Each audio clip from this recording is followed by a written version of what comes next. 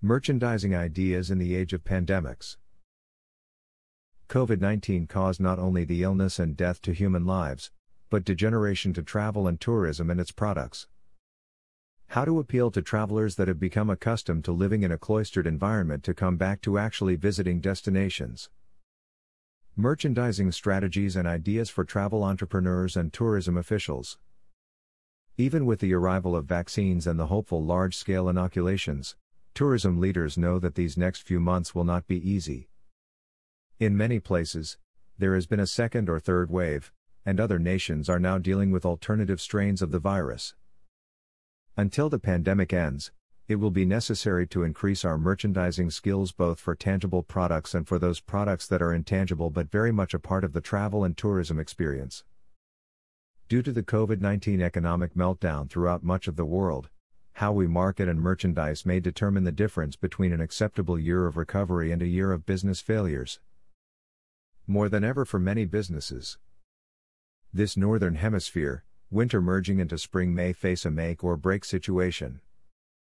The economic uncertainties have manifested themselves in many ways. Multiple stock markets are on a roller coaster, increased unemployment is a major problem, airlines have not recovered, and tax revenues are down across the world. The travel and tourism industries have an ever more important role to play in helping both local and national economies recover.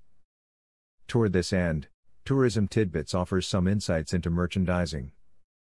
It is always a good idea to remember that merchandising is not marketing, and after a period where shopping moved from stores to computers, store owners and tourism officials will have to work extraordinarily hard to regain clientele.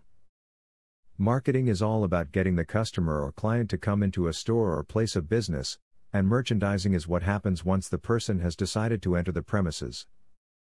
Because shopping plays such an important role in tourism, it is essential that all tourism professionals also know something about merchandising and work with local store owners and merchants. Tourism professionals dare not forget that if shopping is a major tourism sport and if shopping is reduced to buying online, then they have lost not only an important part of the tourism profits but also an important tourism activity. Too often tourism professionals spend a great amount of money on research, creativity, and money on marketing and very little on how they present their product or what happens after the visitor arrives on the scene. The same is true of tourism academics who might emphasize data that are not always helpful to the people working in the tourism industry. To help with merchandising strategies, Tourism Tidbits offers some basic principles and ideas. Remember that you can merchandise not only things, but also ideas and concepts. Tourism is about ideas and the creation of memories. These products should also be merchandised with care. No matter what the tourism product, display it in a variety of places and circumstances so that the idea sinks into the subconscious and the visitor remains in your locale for a longer period of time. Design displays with the consumer's needs in mind. Incorporate into your displays articles and information that is useful rather than simply pretty. For example, if you are merchandising a brochure, the rule is, the simpler the better. Too many tourism brochures are so filled with information that in the end no one reads anything. Avoid clutter and develop themes. Too much is never good.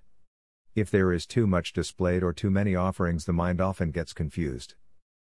Pick a theme, make it clear, and allow people to see what you have without cluttering up their mind. Most people can focus on one thing without distractions, but too many themes in one place create states of mental cacophony. Take the time to critique your place of business and your office from a merchandising perspective. Analyze how you have arranged your space, be that space a store, visitor bureau, attraction, or even school. What is the first thing that your customer or visitor sees? What type of ambience have you created, and does it enhance the product that you are selling? Is your entrance cluttered or too emotionally cold? How does your locale smell? Are there flowers in abundance or is the locale dirty? Do not forget the importance of restrooms. People are more likely to make a purchase in a place where the restrooms are clean. No matter what your product may be, seek ways to be attractive to the eye.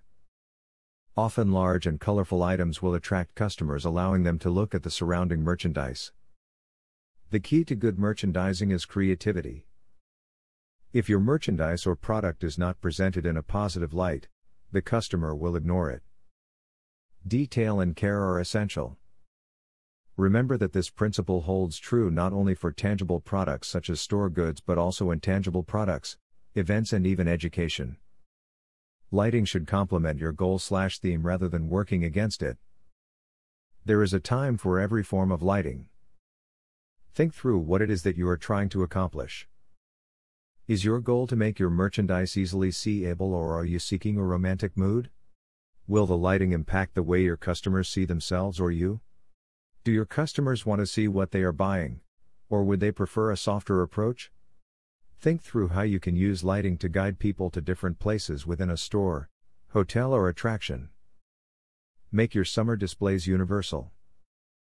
We live in a multicultural world. Be wise enough to recognize different religions and holidays and nationalities. Tourism is all about the celebration of the other, and it seeks inclusively rather than exclusivity. Use seasonal displays to include as many groups of people as possible and as teaching and educational tools. Create displays with several holidays in mind. For example, you might use an ecology theme to promote holidays that often are not associated with that theme. Decorations that show the buyer a creative approach in displaying your product may also get the visitor not only to think about return trips, but also tell friends and family about your locale. Design your displays so as to incorporate something or your community's personality.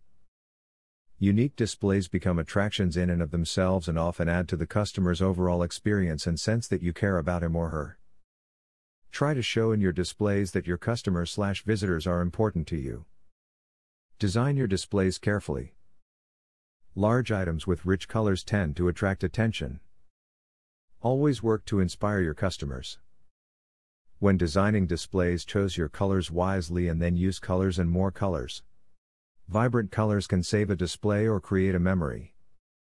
Even brochure racks or bookshelves can be turned into creative experiences with the use of a vibrant color. Use colors to liven up any scene. Choose colors that reinforce your message. Thus, school children learn best when the colors bring them to a sense of creativity, while hotel bedrooms may seek to use quieter colors that promote sleep. Adding colors does not need to be expensive. For example, wrapping paper used behind a shelf can change the entire look of a display case. Do not just sell something but also give something away. People love to receive something for nothing.